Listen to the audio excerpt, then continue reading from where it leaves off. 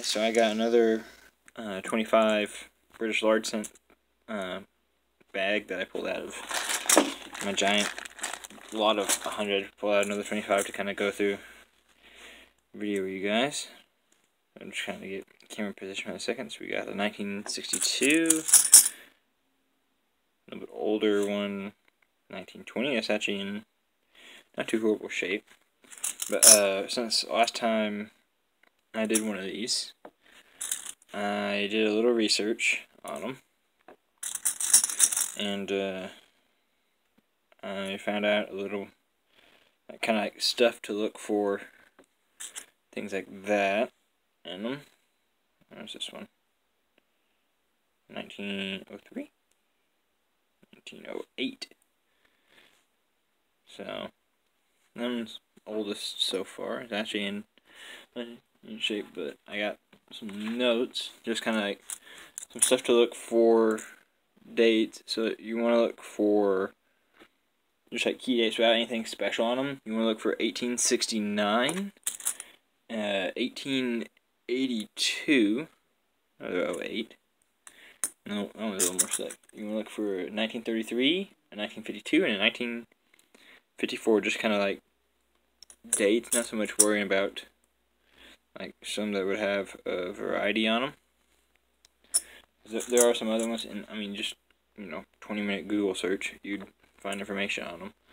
So it's not like really, these aren't hard to find information on. That's one reason I kind of like them, is you can find some pretty cool stuff, like old coins that are really common. Tell that's a 20 or 28. That's a 28. Okay.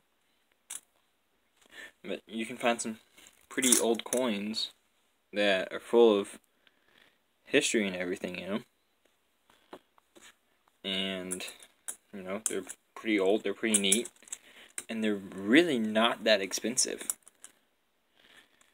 Like, I was looking at prices and stuff on them, and, like, you get some expensive ones around, like, 20 bucks, but, I mean, 20 bucks on a coin is still not too horrible.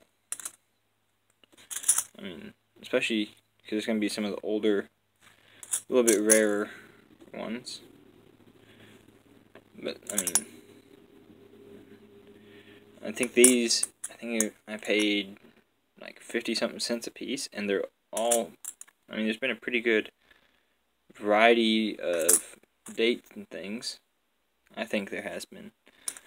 So, I mean, yeah, I get a lot from the 60s, like this one.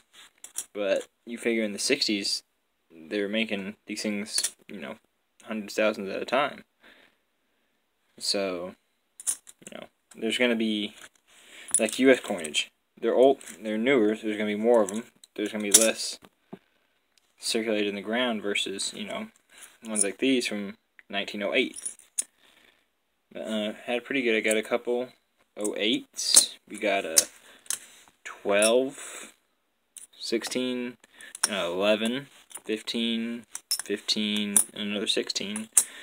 A couple from the 20s, 36, 39, a couple 40s. I mean, pretty good stack of 60s. But I mean, if you were going to resell these or anything, you paid 50 cents, you sell these $1 a piece, people pay for them. So, just something kind of, I think is neat. I just kind of, share this information with you guys. But, I mean, on these coins, the history on them, I just think is neat.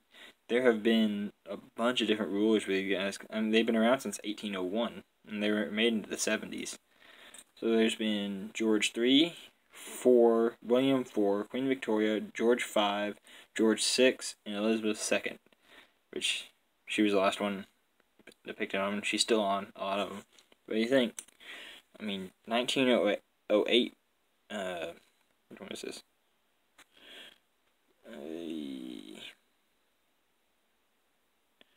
Okay, so, I don't know. I don't know all the different ones or anything like that.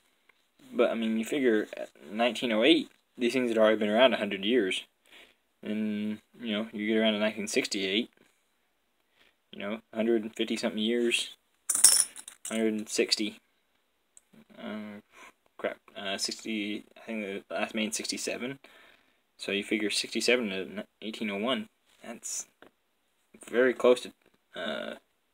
Yeah, it's over 150 years. But that's it on this one. Hope you guys remember to like, share, subscribe, and tune back in, and we'll do a couple more hunts and get through the 100 lot bag.